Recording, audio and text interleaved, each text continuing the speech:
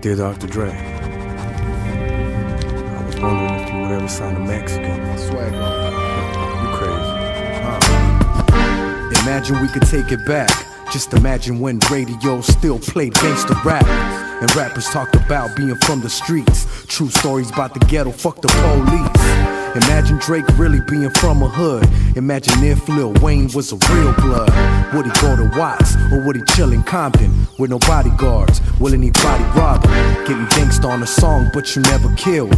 I know, get tatted up, you can say you're real. A bunch of Mexican rappers with no deals. I'm pissed the fuck off, I gotta tell you how I feel. Fuck the dumb shit, I want a big deal.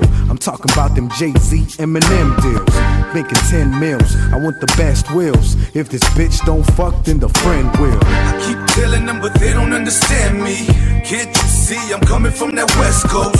Selling out shows, grinding in the streets is all that I know.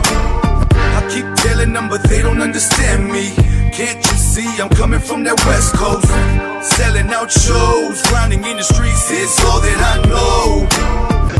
Imagine it was based on race, and that's the reason why my demos got misplaced.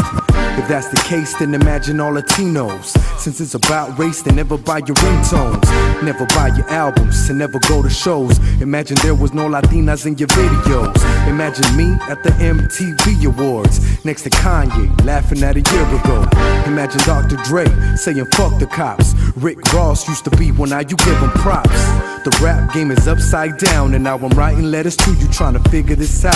Eazy-E fuck with Mexicans, Tupac mentioned us. I bet that in Compton you live next to us. So why the fuck can't we get in? I got stories.